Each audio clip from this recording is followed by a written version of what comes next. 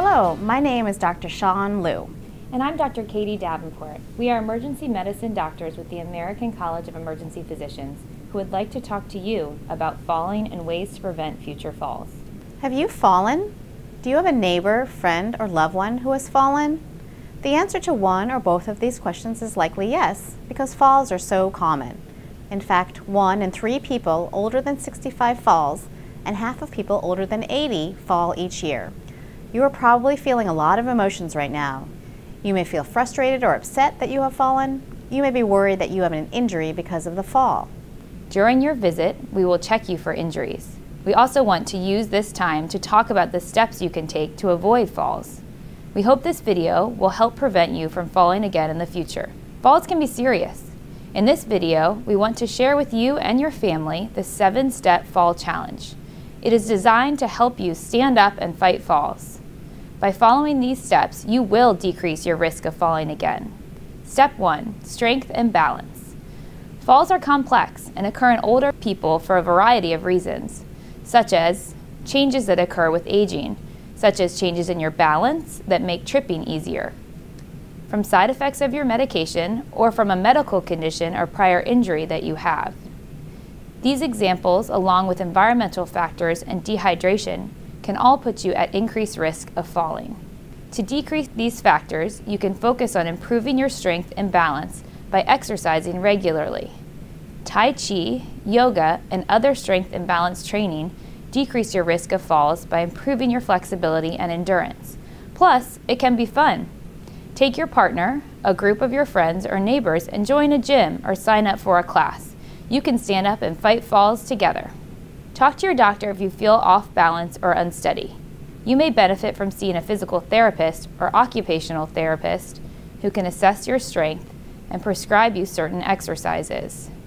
Have you been meaning to fix that old railing in your basement for years, or get rid of those boxes lining your front hall? Now is the time.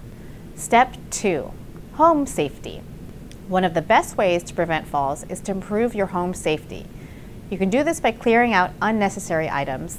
You can ask a family member or friend for help, or even hire someone. First, remove hazards.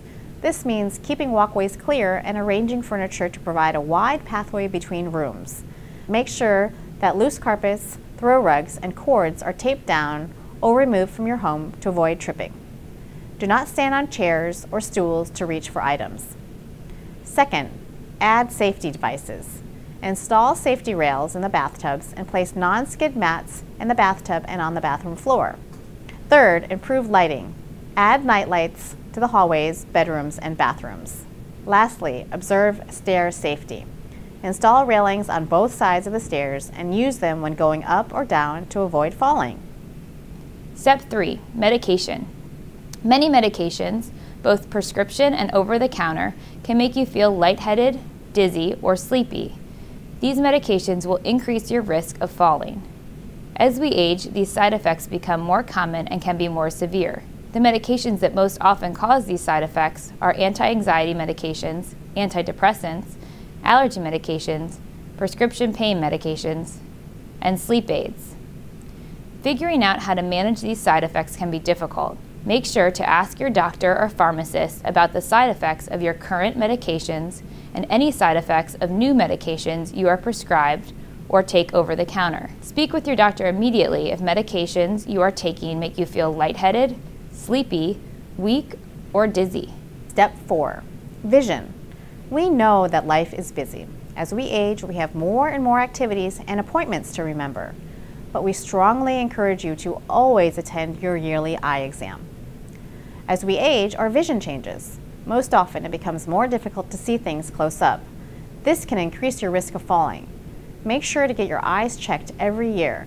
It will be much harder to stand up and fight falls without your vision. As we age, our sense of thirst changes. Because of that, we often don't drink as much water as we need. Step 5, dehydration. Unless your doctor has told you to limit the fluids you drink, try to drink 6 to 8 glasses of water a day. If you don't like the taste, you can always flavor it. Supportive footwear is very important in preventing falls. Step 6, feet and footwear. Poor-fitting shoes, clogs, flip-flops, and heels will all increase your risk of falling. Always wear supportive and comfortable sneakers while you are walking. Avoid doing other tasks while walking and keep your eyes out for uneven pavement or other obstacles in your path. Talk to your doctor about seeing a podiatrist or foot doctor, especially if you have decreased feeling in your feet from diabetes or other medical conditions. Step 7. What to do if you fall.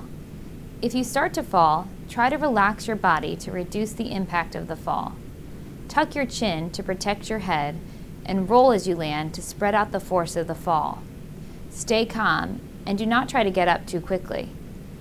Always keep a mobile or cordless phone with emergency numbers within reach. Phones should be kept in all rooms of your home or in your pocket. If you know you are unsteady or if you have fallen before, you should talk to your doctor about getting a fall alert system.